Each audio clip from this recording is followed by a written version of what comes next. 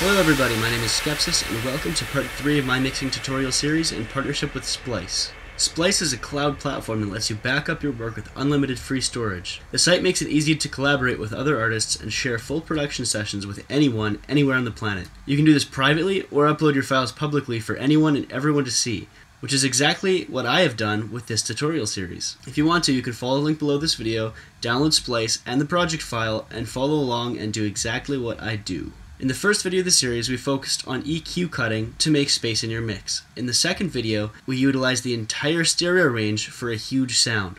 Now in this video, we're going to go over some of the most fundamental practices of the mixing world to get the best end product possible. We're going to start off with one of the most important things in the entire music production industry, sidechaining.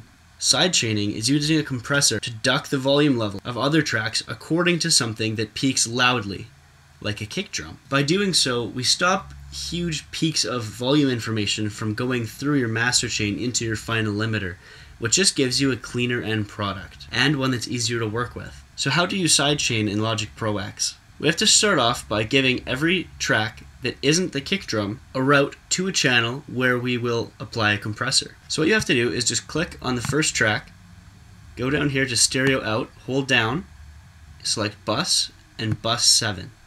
We can then name bus 7 right here. We'll call it Sidechain. Now you go down the list, and on every single track except for the kick drum, select bus 7 Sidechain. Now on our sidechain track, click in the auto effects section, select Dynamics, Compressor, and Stereo. We're going to want an attack of about 65, a ratio of about 8, a release of 5 milliseconds. We're going to unclick auto, and we're going to put up the compressor threshold just a little bit. Now before we can actually start to sidechain the audio information, we need to create a trigger. If we use the kick drum that's already in the song, we'll have less control over the shape of the volume's modulation.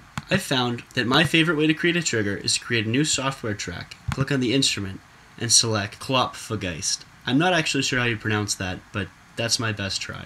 If you play a note, you'll hear a very short click sound. Copy the MIDI track from the sub bass or the low mid bass. A click will happen at every note. Now the good thing about this is the Klopfgeist allows us to change the length of the click. So if our sidechain isn't exactly how we want it, we can change it afterwards using this VST. Now select a track like Brightest Fuzz, which should be part of bus 7, our sidechain bus. Click on the compressor. Now the sidechain are only sidechain according to either an audio track or a bus, so we need to turn this track's output into a bus output. So on instrument 10, which is where our Klopfgeist is, we're going to select stereo output, bus 8. We're going to call this one trigger, and we're going to change its output to no output. Now we won't hear the clicking sound, but it will automate our sidechain. Click on the compressor, go to where it says sidechain none, and change it to bus 8, which is our trigger bus. Now if we solo bus 7, we should begin to hear. Now all we have to do to change the length of the volume modulation is turn up the tonality on our Klopfgeist. You'll hear the difference as I play through it now.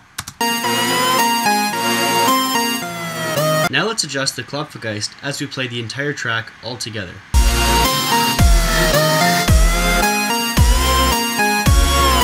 Alright, we're finished the sidechain. That was quite a lengthy process, but if you look at the output, you'll find that our output level is much smoother now. We don't have as many ups and downs, which will be much easier to work with in the mastering process. The next thing we can do is fill in empty frequency space in our mix that we haven't filled up with instruments. So for an Arpeggiator, we're just going to create a new software instrument track. We're going to select the ES2 synth. Just take the first preset that it pops out, go to MIDI effects, and select Arpeggiator.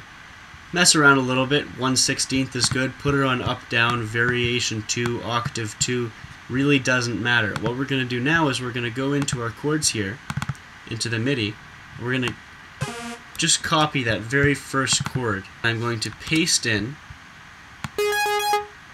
this chord, and I'm just going to run it through the entire duration of where we want it to play, just like that.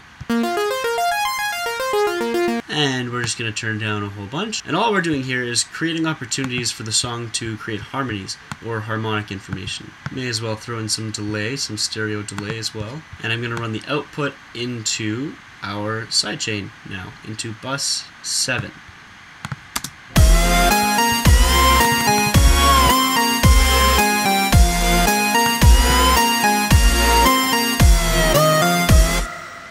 Sounds awesome. So something to remember is that when you're mixing, there's literally an infinite amount of things you can do. But with this series, what I tried to do was just make you and everyone else watching aware of some of the largest and most commonly done things in the mixing world.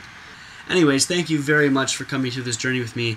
The 3 mixing tutorials brought to you by Splice. My name is Skepsis. It would mean a lot to me if you'd check out my SoundCloud account. And that being said, I hope that you've learned something from this series, and I hope that you'll be hearing me again in the future. Goodbye.